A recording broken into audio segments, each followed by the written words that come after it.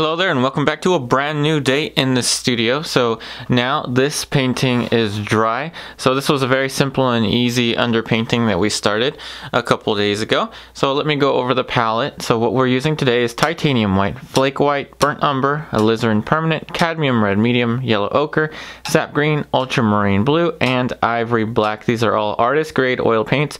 And if you're interested in exactly what materials I'm using as far as the canvas and the brands and all that stuff, that's all going to be typed in the description box down below for you. So here is an image of our model Natalia, and I'm going to keep a picture of Natalia right there in the top left corner of your screen so you can refer to it as the painting develops. So right below here,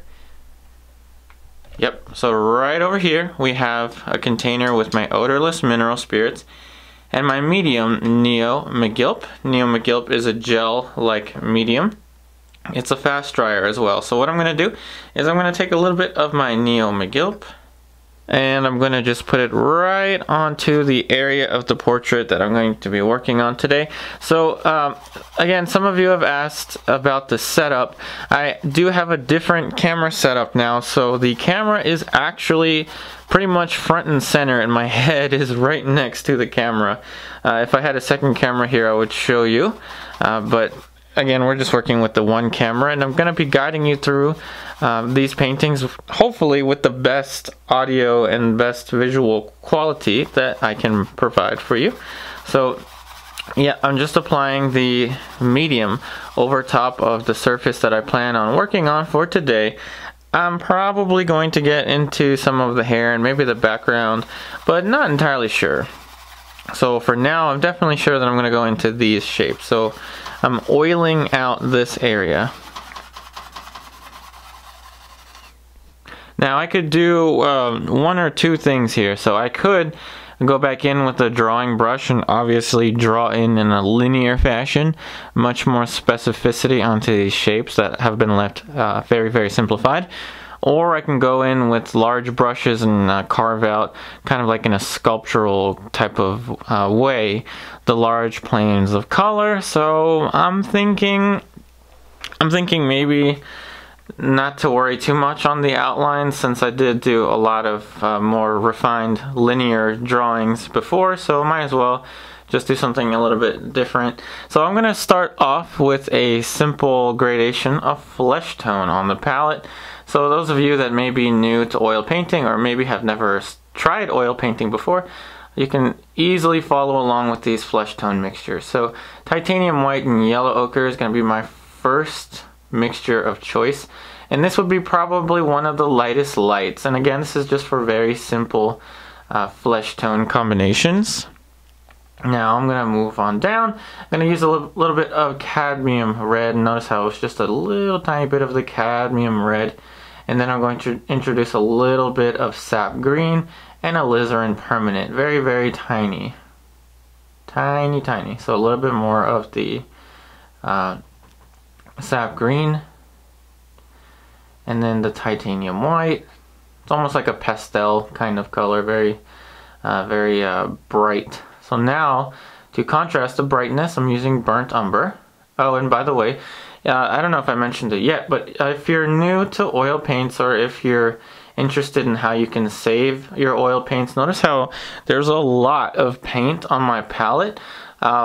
All of that just kind of came out of my freezer. So whenever I'm done painting, I just put the paint on a sheet of glass or something similar to this one but smaller, and then I just stick it in the freezer and it'll stay dry. And tell you what, even my burnt umber is actually cooperating with me these days. So if you've been watching these videos for a while, you know that my burnt umber tends to dry really fast, but this one is actually, it's doing pretty well. It's a moderately fast dryer. I guess the different tubes vary in terms of their drying times, I'm guessing. So let's get a little bit of ultramarine blue. Now we're walking our way down towards the darker flesh tones. And again, this isn't meant to be a final flesh tone or anything like that, and especially for all of the beginners out there. So again, if you're watching this and you're really interested in learning how to mix color for flesh tone, you can easily follow along. You can slow down the video, you can scroll back and forth, and you can see exactly what combinations I used for each little area of dark and light.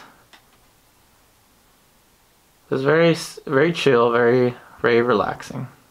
So now I guess that's going to be about it for that flesh tone value scale. So the next thing I'm going to do is I'm going to get a different brush, and I'm probably going to get a fairly beat up brush. So this is a kind of a synthetic brush, fairly used up brush. Can't really get my camera to zoom. So anyway, I'm going to pick an area to develop the planes. And you know what? I'm feeling kind of ambitious today. And if you're feeling ambitious, go right in for the eyes. This is not something that I would recommend per se. I'd say if you really wanted to get into a simple area to warm up, I'd probably choose the forehead. The forehead is a much more forgiving area to develop. But yeah, let's be a little ambitious today. Every day we can be in the studio is the day we can learn and have fun. So let's go ahead and just put in a little bit of a plane change here. And very simply, we're going to start to get the effect of form just through the application of these values. So again, I'm going to be tinting my value scale. So notice how with the same brush, a little bit of Alizarin permanent right into this area here. So here's a little tip here. You don't have to obtain the right color right away, especially if you know that you're going to be giving yourself ample time to create your paintings. So again, if you're a beginner, I definitely would suggest to slow it down and relax and really give yourself as much time as you need. Again, painting is really a nice way to sit back, relax, and it's like one of those sitting back, relaxing, having a cup of tea kind of things. So a little bit darker down here. So I know it looks a little bit strange because we don't have the light of the eye. So I'll tell you what, we're going to mix up something for the light of the eye. So I'm going to get a different brush for that. Suppose this one. So this is a clean and dry brush. So I'm actually going to use my Flake white. And for those of you that are wondering why I have two whites, so if you're wondering why I have two whites, the Flake white has this property of which allows you to use more of it without raising the value too much, thus giving the paint a much thicker body, a much thicker consistency to it. You don't have to use Flake white if you don't want to. See how it's not really tinting it that much, but I actually have a lot of paint on here now. So what I'm going to do now is raise the value. Notice how just with a little bit of titanium white, see how it's starting to raise the value quite substantially. And that is how you can go back and forth between your titanium white and your Flake white. It's almost like a manual shift car. If you want more acceleration, then you might want to stick to a lower gear, and that is what the titanium white is. And if you want less acceleration and more kind of efficiency, you want to stick to a higher gear. Sorry, this is the lower gear. It makes you accelerate faster, the titanium white right here.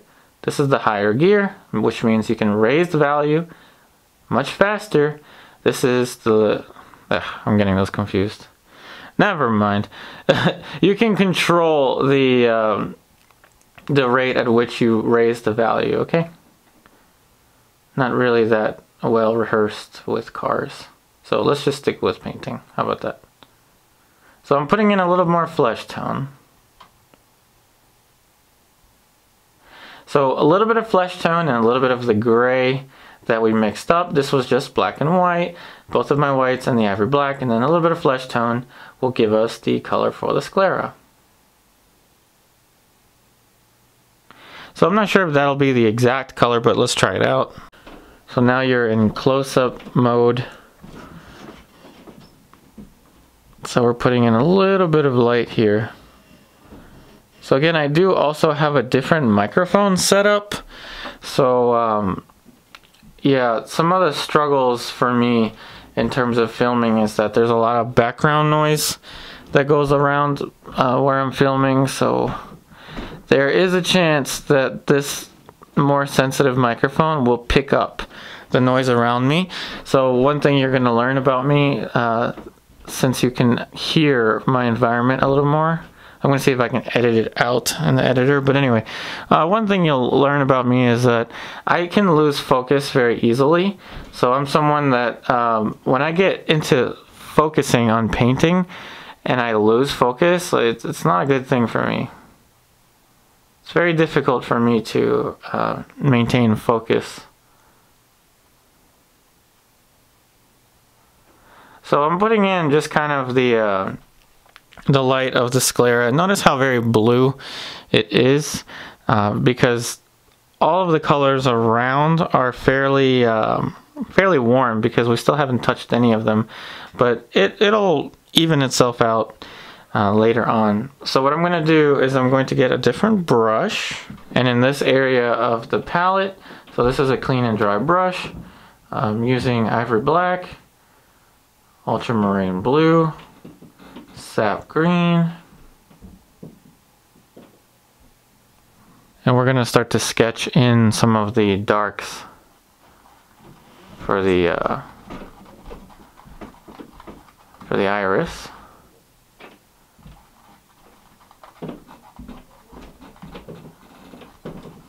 So again, this is what you do if you're feeling very ambitious. Starting off with the eye, it's not very recommended, but if I'm going to be doing these videos every day, might as well change things up once in a while. So I'm going to tint it with a little bit of Alizarin Permanent. Now we're going to tint it a little bit warmer. We're going to sneak in a little bit of warmth into this area of the eye. I'll push this down. So I'm going in with these very large planes, and it may not seem very large. I did say in the beginning that I was going to stick to a kind of more sculptural approach, and that's what we're doing. It's just we're focusing that sculptural approach on just this one section of the painting. And by sculptural approach, imagine that this is a piece of clay, and with the clay what you do is you want to cut into the molding over here. I'm not sure if I'm getting the terminology right, but you would want to cut right into this area with the clay so that when the light hits the sculpture it creates a little bit of a darker accent. But in paint you don't need to do all that. With paint all you do is literally just paint it darker and it appears darker.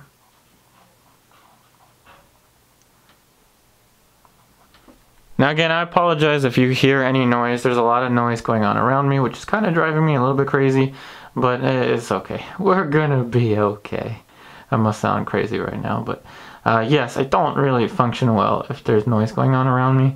So titanium white, and notice how there was a little bit of paint onto here, and oh, by the way, you now have more close-up shots of the palette, so I hope that this helps out. And we're gonna have a little bit of a brighter light over here. And again, if this were a sculpture, what you would do is get like a little piece of clay and just point it right onto the area that you want to appear as a highlight. And for us, it's somewhere over there. Not exactly where I put it, but it's fairly close to where you would want it. So I'm gonna go ahead and just try to adjust this shape here. And that's pretty much all you need to get the forms to read. Now we're gonna push a little more light. So we're gonna put in a little more dark into this brush. I really like this brush, so I'm gonna read out what brush it is to you. Remember, no one's paying me to tell you any of this stuff. Well, I tried. I'm gonna read it out. It says number 2, Princeton Select Liner. So it's a number 2 Princeton Select Liner. I did try to get it to focus a little bit, but camera wasn't working with me. And now we're going to put in a little bit of a light shape here, but not as bright as the highlight.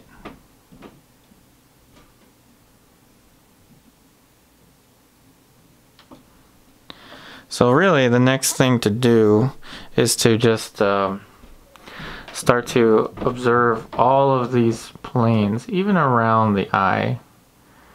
Imagine the eye as just kind of like a sphere, a round sphere.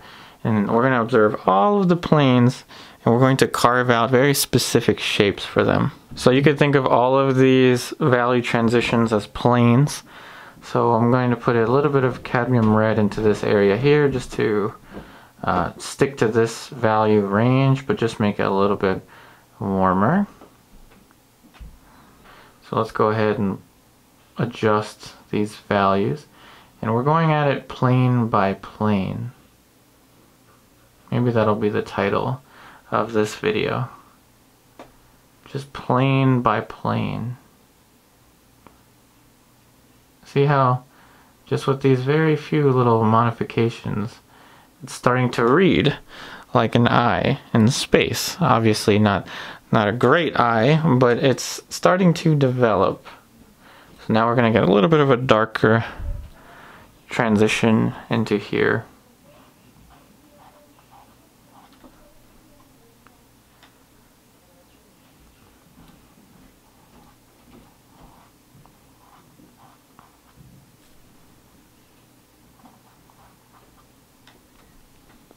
And let's go to the palette, and we're going to be mixing into this little area of the palette.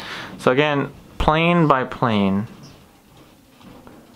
This plane is facing the light a little bit less, and I really do apologize. I'm sorry I keep mentioning that. The noise around me is driving me nuts. It's not always sunshine and daisies. So what I'm going to do is get a little bit of sap green into this area here, and I'm going to look at the concavity of the eye socket. And so which point is it facing the light less? And so probably right around here.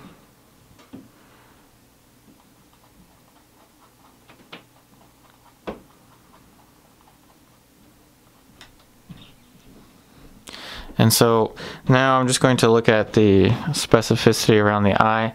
So right around here, there's a little bit of a there's a little bit of a plane change that appears warmer in the photo reference, but that's makeup.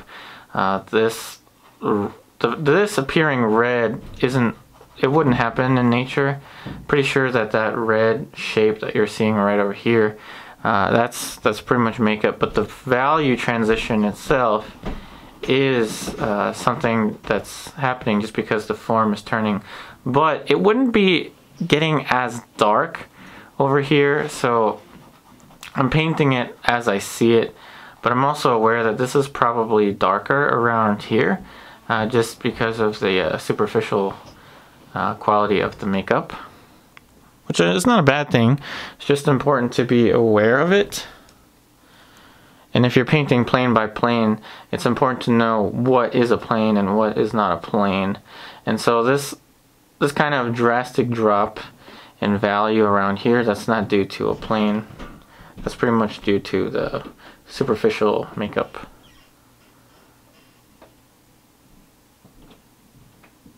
Now another plane. Pretty much just a flat chisel into that area. But enough with that one eye. So now we're going to, after we soften this little edge here, we're going to leave the eyebrow alone. So we're going to venture off into, tell you what, we're going to venture off into the glabella. And so if you haven't had too much experience with the glabella, here's how you do it. So a little bit of a plane change. So a little bit of a value drop as this plane starts to face the light a little bit less.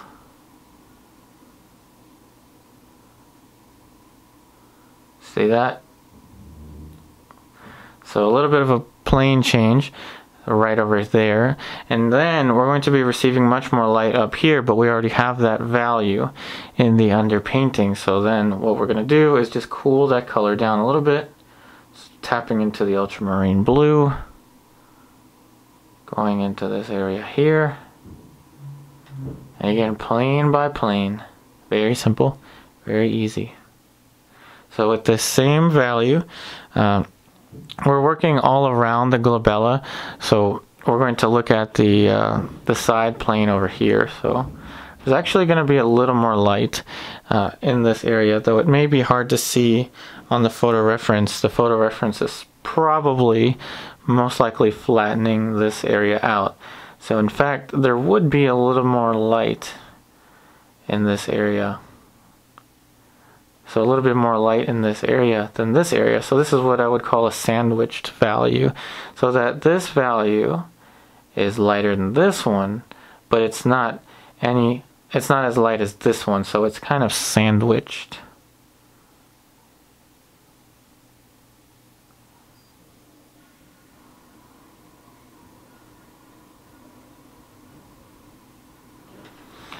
And we can raise the value even more than we see it, so long as we keep track of our value range.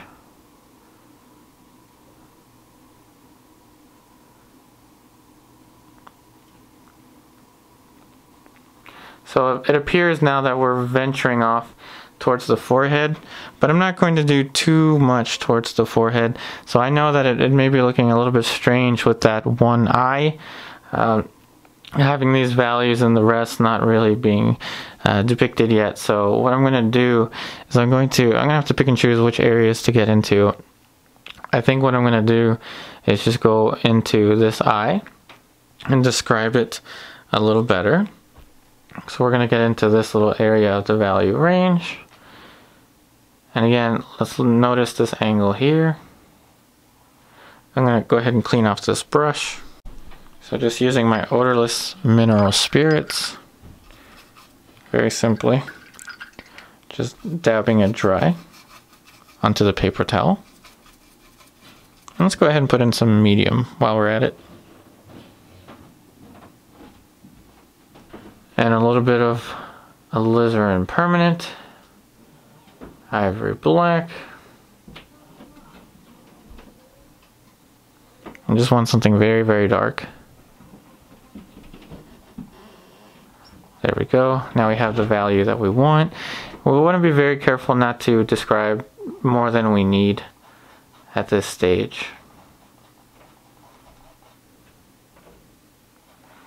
So just a simple little dark shape there. A little bit of Alizarin permanent, just to bring back the shape for the eyebrow. And I'm not going to show you the same thing over and over again.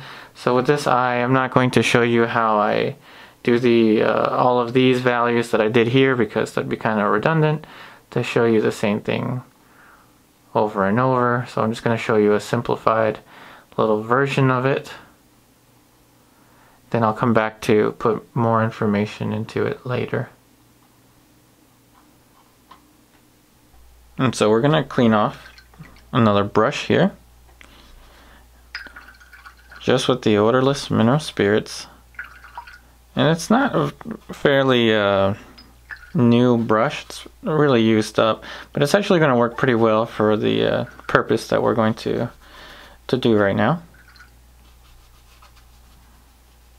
And so again, plane by plane, we're going to be observing all of these very subtle gradations. I've had a lot of questions in terms of just the word subtlety, how to even obtain subtlety. So there is going to be quite a bit of subtlety in here, and we're going to have to differentiate certain areas that are local value changes, or sorry, local color changes, and make sure to not get confused. So in any case, there's going to be some little dissecting we're going to have to do here. There is some makeup, if you notice in the photo reference, maybe over here we can observe maybe the foundation makeup or something like that. And we're going to have to differentiate certain areas. So let's return to the palette. And so the easiest area to obtain subtlety first is going to be right here on the palette. So let's go ahead and get into the flake white. And the flake white is really going to be your friend when it comes to subtlety in the flesh tones, especially around the cheekbone area, the zygomatic area. So a lot of flake white, I might have to add in a little bit more. It's okay if it's not a completely clean puddle of flake white. And we're going to want a very nice consistency of oil paint to medium. Didn't really add much more medium. Notice how the brush, I'm kind of circling it around. So I'm going to want a very clean gradation of pinks. So that's the lighter pink, and then this is going to get a little bit darker. So we're adding a little bit more. How about this? How about we'll add a tiny bit of titanium white? See how even a tiny bit of titanium white was playing it kind of close? It almost raised the value too much, but for our purposes, it's pretty good. So let's get one more value gradation. I'm pretty much just using the colors that already are on the palette. And we want to obtain subtlety. You want to learn how to obtain subtlety on your palette first. And this is really one of the easiest ways to observe how to mix subtle gradations of tone. Now it's going to be a little bit more complicated than this on the actual portrait, but notice how on the palette we're now playing this game of how close can I make these values to one another yet maintain their subtle differentiation, and that is the key to subtlety. So that should be about good. So the cheekbone area is going to live somewhere in this area right here, give or take one more little value shift down here, but anyway, it's going to live right around this area. So again, this is going to be plane by plane. So without cleaning the brush, I'm going to just go into this area of darker value, and we're going to go ahead and put in a little chop. So this is a chop, a clean division between planes. Now this is a very risky area to get into. So risky as in you don't want to make this too dark. If you make it too dark, it'll look like you kind of just took a swing at the model's eye. And I mean, it's okay, some folks have darker areas around here. I mean, I certainly do, but it's usually an area that you don't want to overemphasize. So maybe that value would be about okay for now. So now we're going to just move towards another plane. So again, we're going to be maintaining this kind of value family. And now again, I'm going to be picking and choosing from the values on the palette. So it's going to get a little bit confused around here. So around here, so notice this plane right here on the photo reference there, it looks darker. This area right here looks darker, say, than that area on the photo reference, but in nature that just wouldn't be the case. That is where we're going to decide that that is based on the makeup. So that's probably, I think it's, I asked someone at the art group like what that makeup is called, and I think it's something like foundation. Now of course I'm going to sound like a complete idiot to those of you that know about makeup, but really I don't know much about makeup, but I know that makeup is some type of paint you put on the face, okay? And I'm pretty sure that this value transition here shouldn't be that much darker than, say, this one. I mean, this shouldn't be as dark as it appears on the photo reference. So, forgive me for sounding like a fool when it comes to my knowledge of makeup. It's just that this plane would be lighter just because this shape, you can even observe, look right here on the outside shape, clearly this plane is facing the light a little bit more, and by facing the light I mean that the direction of the light is coming in this fashion. So really this plane being more perpendicular to the light source, see this kind of like a diagonal, this plane would be receiving more light than, say, this plane, and they shouldn't be that close in terms of their value. So that's why I decided that this is probably just the effect of the what is it called? The foundation. I mean, if it's not called foundation, please correct me. I don't know what this area of makeup is actually called. I know it was something like foundation. But in any case, see, plane by plane, okay? So we started out with this plane, it got darker as it went over there. Over here, it got lighter, but subtle changes, okay? And then subtle change right over here. So subtlety is what we're obtaining in this area around here. But of course, we're going to have to continue to observe the shapes, and it's going to be quite tricky to delineate these shapes. Now this area is definitely lighter, but right over here it is going to get a little bit darker, and that's just because the form is in fact turning away from the light, because it's now turning in towards the bottom eyelid right around here. So right around here there is a plane change. So now that you see that I'm taking right from the flesh tones on the palette, now that you see that the mixtures aren't really that complicated, now it's really up to just chopping away at these planes. Notice how this one just made quite a bit of difference here. So now we're seeing a lot more of a clean gradation of tone. Let's even make it a little bit warmer. Just make it a little bit warmer. But in any case, now that you see that these mixtures aren't really that complicated anymore, let's get into close-up. And again, plane by plane. So this whole area right here is going to be a plane that's going to be lighter. And since we're working in layers, it's not going to matter if we get the color a little bit wrong. So instead, so this value here is pretty much the first value you saw me mix on the palette, just the titanium white and the yellow ochre. So again, there's going to be one little ridge value right over here, and then the plane is going to drop off in terms of its value. It's going to get darker down here, and then right around here there's going to be another plane chop. So right over here, a little bit of a chop with a very subtle drop in value. Subtlety is definitely what we're after here. And now we're going to go and drop in value. And again, I'm just taking right from the palette. No need to complicate things. We don't have to spend 100 years mixing up a color just to find out that the value is not correct. Rather, let's get the value correct first, and then maybe in another layer we can always modify the color.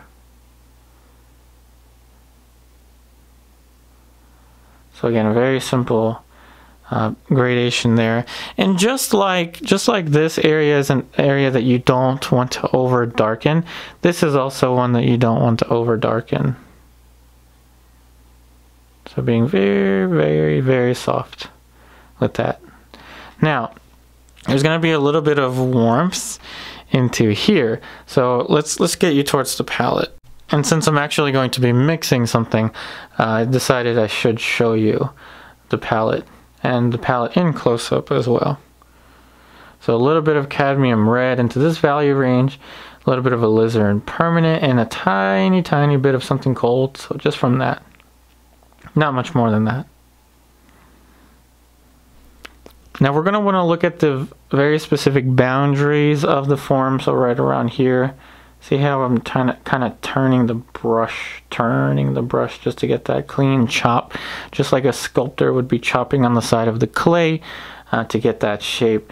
And now again, the photo reference appears to be flattening out this area over here. Now, of course, this isn't going to be as drastic as you're seeing it right now, but there is going to be a little bit more of a delineation between the side plane of the face here and then this area here, a little bit more than what the photo reference is telling us. So remember, it's important not to copy, but to interpret visual information. So again, playing that subtlety game, how close can you get these shapes and still maintain their differentiation? You know, it's like that game, what's that game called? Like, how low can you go? Limbo, or is it Limbo? I don't know, the one where how low can you go and you have to kind of move over and bend underneath of something and try not to fall over. It's the same kind of thing with subtlety. Subtlety is how close can you get the values, yet maintain their differentiation. See how very simple this is?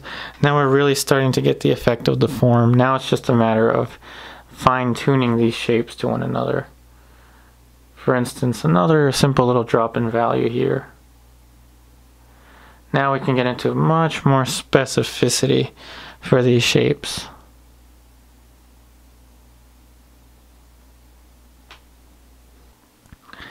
Now we're going to move on to the planes for the nose and the structure of the mouth. So how about with the nose, we're going to start off with a little bit of a plane change just for the bottom of the nose. So we're going to use cadmium red medium, and how about we get a little crazy? Let's use the cadmium red medium and the sap green together in about equal parts till we get a nice neutral color. So something about like this, letting it mix into the colors that were already on the palette. Now let's just go ahead and put in this plane. Now the value of the plane is going to be kind of sandwiched in between the value of the shadow over here and the value of the surrounding flesh tones. So it's a very simple little brush stroke. We're going to have the delineation for the nose in this area. Now we're going to move on to the wing of the nose. So we're going to move up on the value scale, make it a little bit more pink with the cadmium red medium and the titanium white, and just about equal parts. Just letting it mix into the value that we had over here. Now we're going to put in this value for the wing of the nose, and the wing of the nose is a little bit darker, but it's not too dark, so I'm kind of over darkening it right now, which is okay. I can just move right up the value scale very quickly and adjust. Now again, we're going plane by plane for this, so another light plane here, not very much, don't need much for that.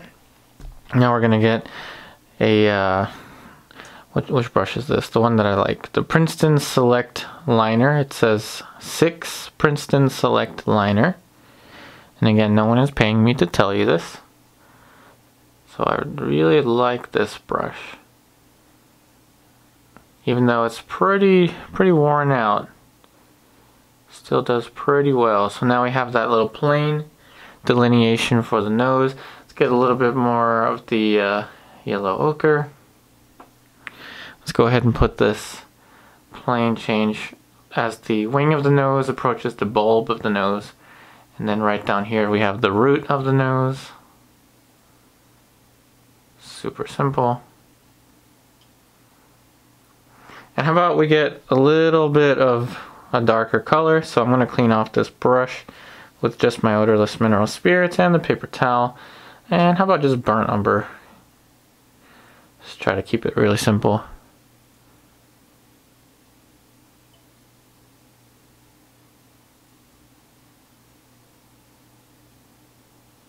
And just like that, we have the little accent for the nostril on one side and now on the other side.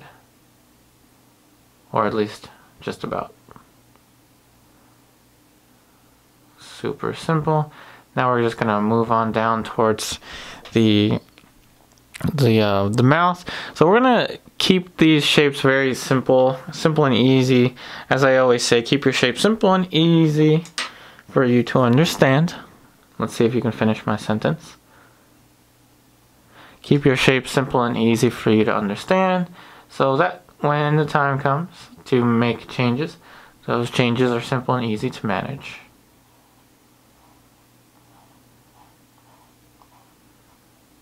Alright, so now for the mouth, I'm going to go ahead and quickly notice that if I drop a vertical from here, say from the side here down here, the mouth won't go as far as it was in the preliminary sketch, or should I say the underpainting.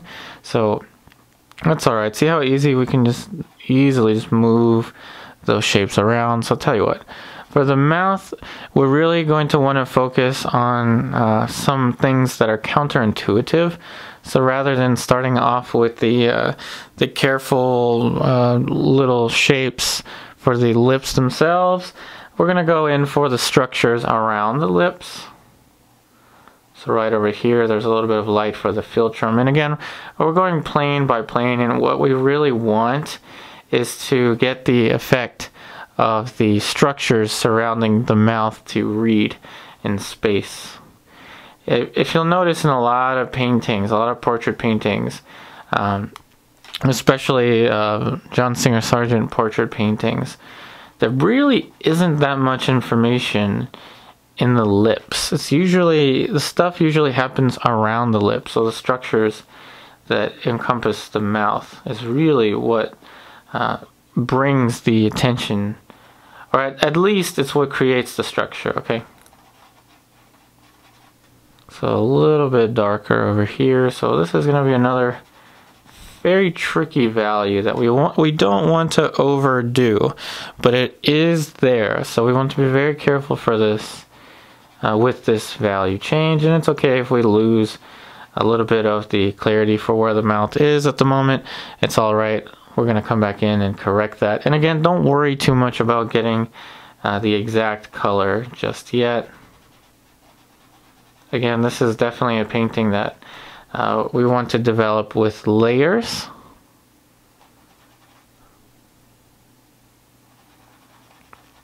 Very different to the paint-along, or I guess all the paint-alongs. So the paint-alongs were definitely alla prima, definitely much faster paced than this, even though there were more videos of that process.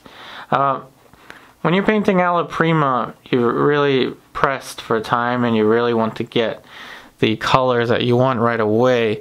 Whereas in this approach, this is the classical approach, but even more simplified, I would say.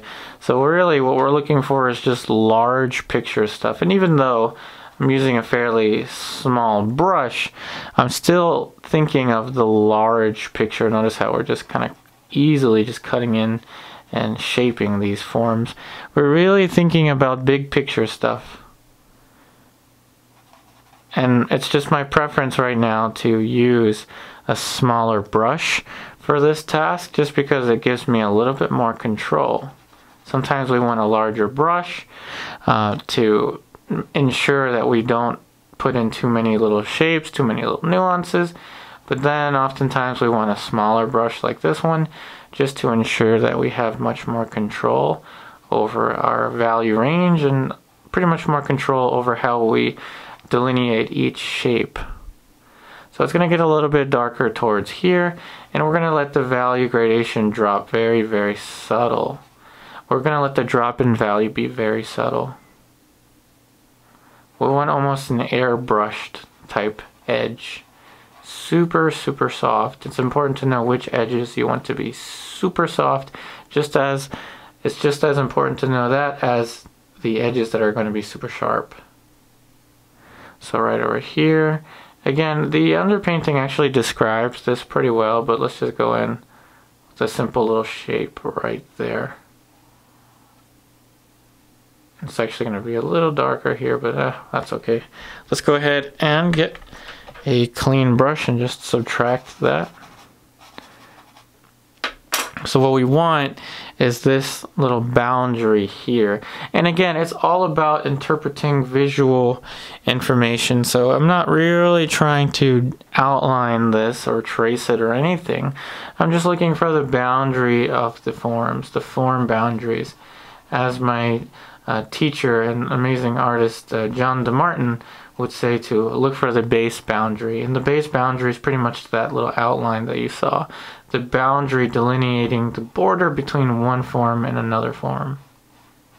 And again, all we're doing now is just cleaning up this gradation. We want a crisp and clean gradation from one form onto the other form. And in particular, this form here for the bottom of the mandible. It's a very, very quiet, very, very subtle drop in edge, or should I say subtle change in edge quality. And this edge around here is usually one of the most kind of elaborate edges to describe.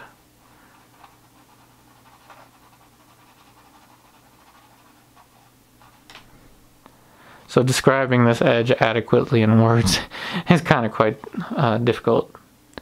So it's softer here, sharper here as it approaches this corner, and then gets soft again down here. And that soft again down here part is what I'm working on right now.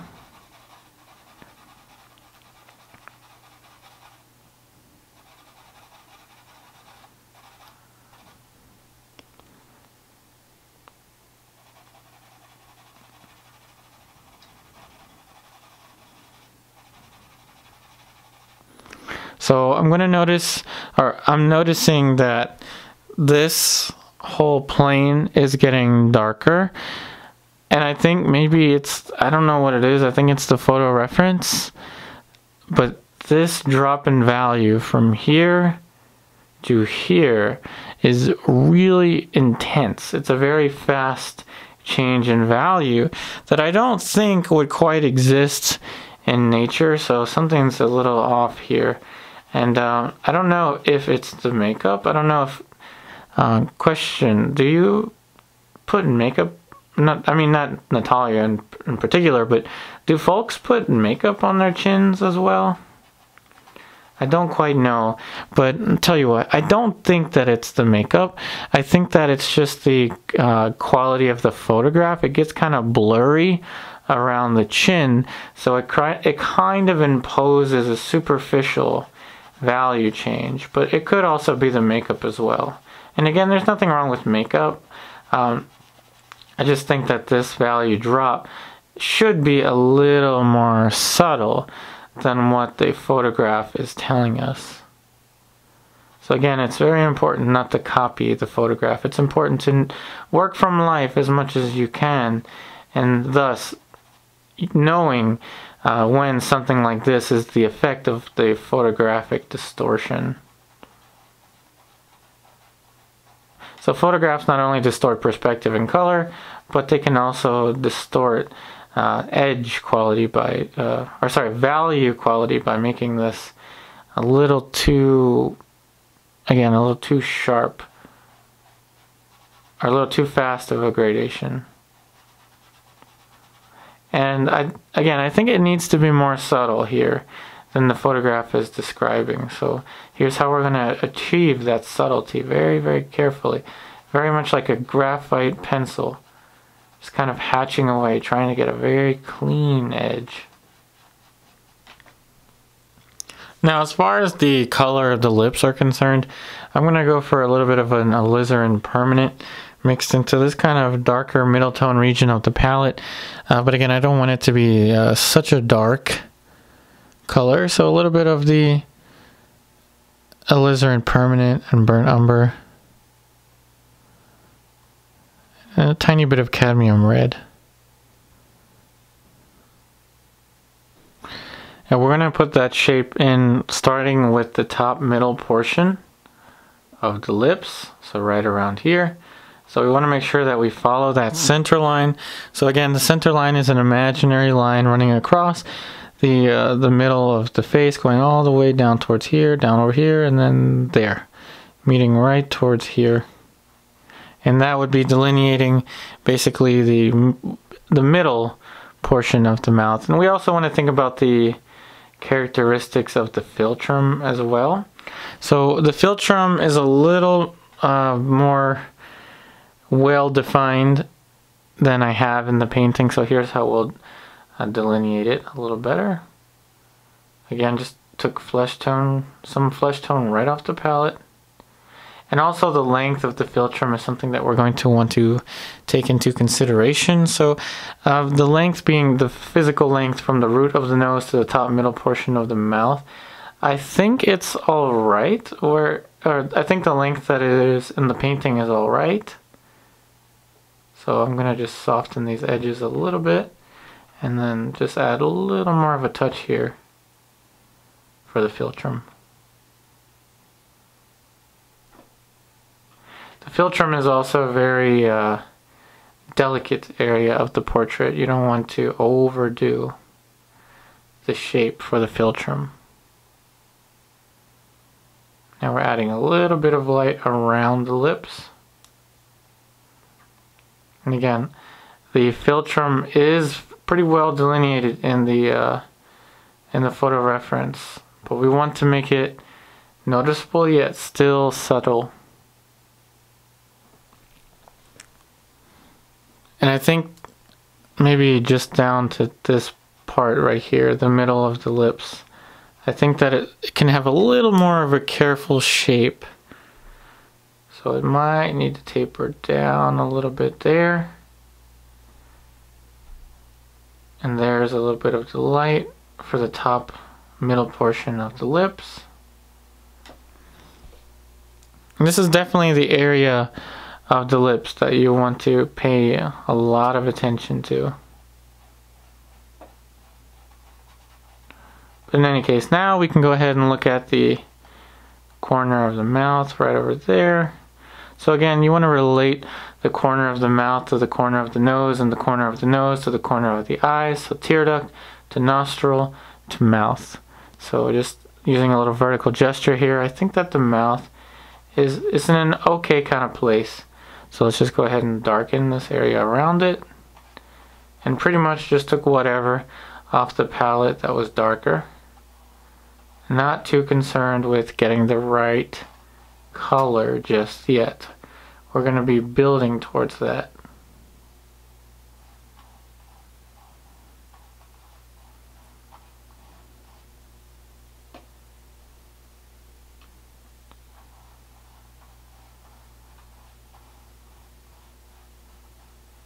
And definitely there's going to be a little more of a dark shape down here.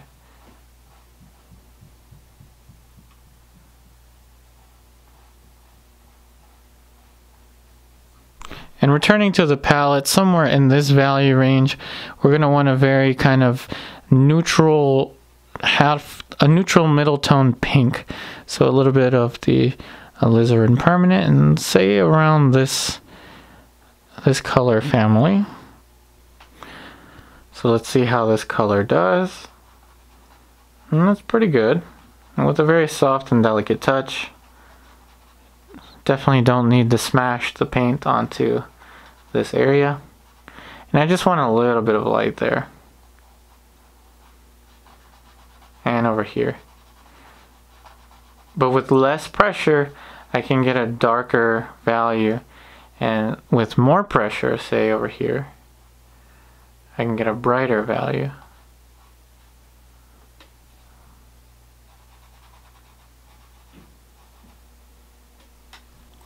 And I think one of the last things I'll do for this layer of the painting, so I'm considering the stage that I want the painting to dry before I get into the next layer.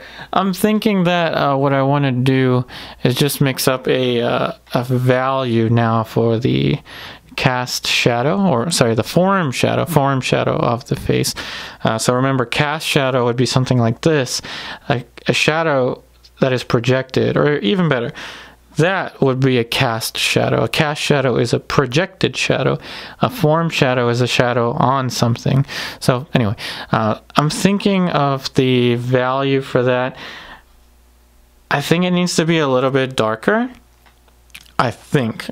If not, maybe just about this value, or maybe somewhere in between, sandwiched in between these two values here. So let's just go ahead and clean off a brush. And remember, just odorless mineral spirits. Very simple. But I'm going to make sure that this is very clean. And let's add even a little bit of a Megilp medium, because I'm definitely going to want this to dry pretty fast. So value range wise, I'm going to stick to somewhere around here. So let's use some burnt umber first, just because that's what we already had for the underpainting. And sap green, flake white. Remember, flake white has the property that allows you to use more of it without raising the value too much. So question of the day, those of you that don't use flake white but have a different white on your palette that has a similar property, go ahead and let us know in the comments section down below. I've heard of some other colors. I've heard of permalba white. I've heard of, well, you know that I've used the zinc white in the past. And so the question of the day, other than titanium white, what other type of whites do you like to use? Do you like to use creminence white?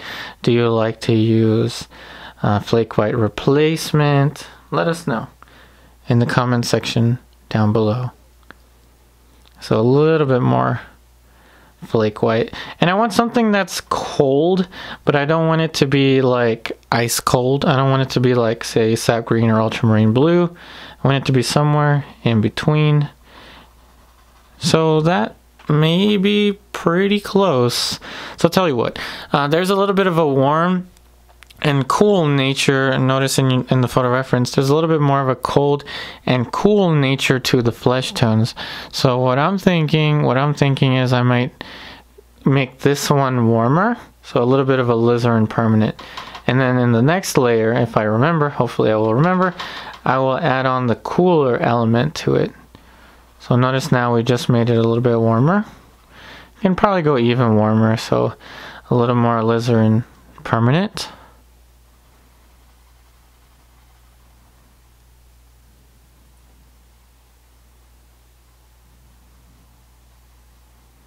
So again, question of the day, other than titanium white, what type of white do you like to use?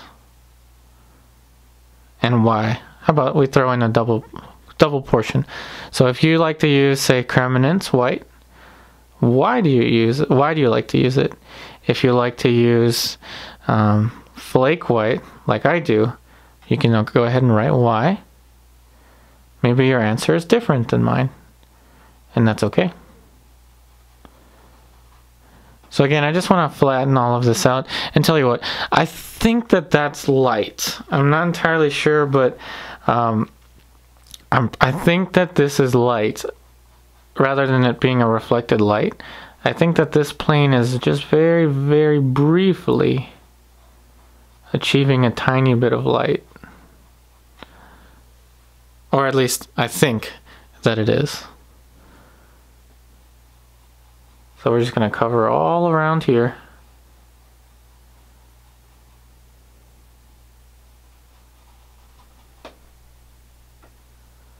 And again, I'm making it a little bit warmer than need be.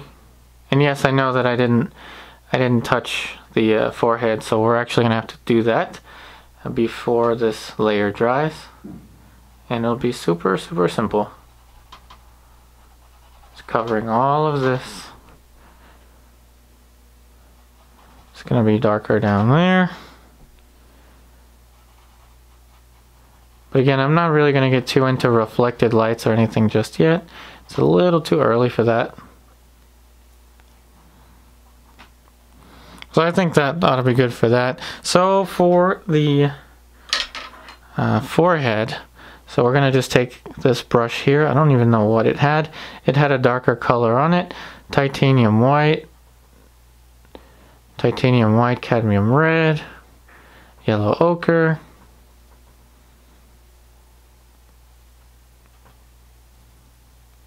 Do you ever get to that point when you're painting and you pick up a brush and you don't know what mixture of color you had on that brush? Or maybe, how about this? Does it ever happen to you when you mix up a color on your palette and you spend such a long time mixing it and then you're like, what am I mixing this color for? Does that ever happen to you? Definitely happens to me. So for the forehead, I'm not going to worry too much about it. I'm just going to soften. I'm just going to make sure that I soften the edge for the hairline. So again, this is the shadow color. And I just want to make sure that this edge is soft. And I'm not going to worry too much about the specifics just yet. So let's just get some of that value. Throw that into here. A little bit more light. A little bit more light here. Gonna get the shadow brush just to kind of soften this edge a little bit. See how we can soften by just letting the two edges touch one another. Super simple.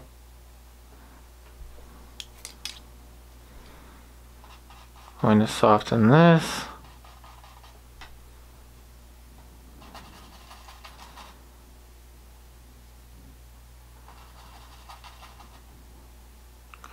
So a little bit more light.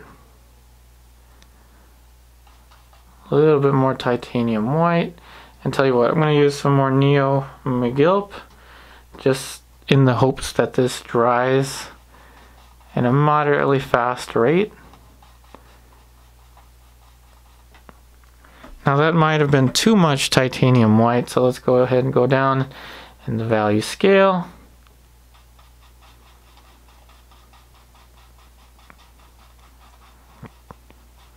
And again, it's okay to go a little bit lighter than you need to, especially if you know that you're going to be layering, because you can always come back. You can always come back and just add a glaze, and it's always easier to glaze darker. Maybe not always, but I think that in general it's usually easier to glaze darker.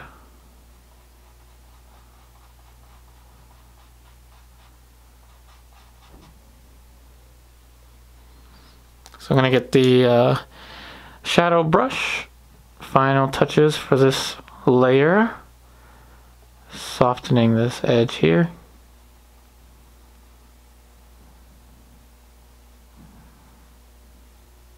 And again, I want it to be super, super soft. So just another tip. So if you know that you're going to be applying another layer to your painting, try to make the edges just a little bit softer.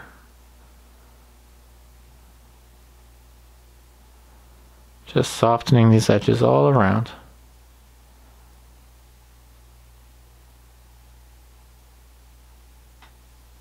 And before I call it a day, I would like to let you know that my website is now back up and running. So yes, my artist website was down for a while. It was under maintenance, but now I'm really, really happy with the way that the website now looks. So again, it is yuparifineart.com for my website, and you can go ahead and contact me now again on the website. I had so much trouble with my previous website, so I'm not even going to get into that. But now you can definitely feel free to contact me there. But the easiest way to contact me is through my Instagram page. I do check my Instagram page quite often throughout the day. That being said, I really hope that today's video helps you out. I wish you the best in all of your artwork, and as always, I'll be back again very soon.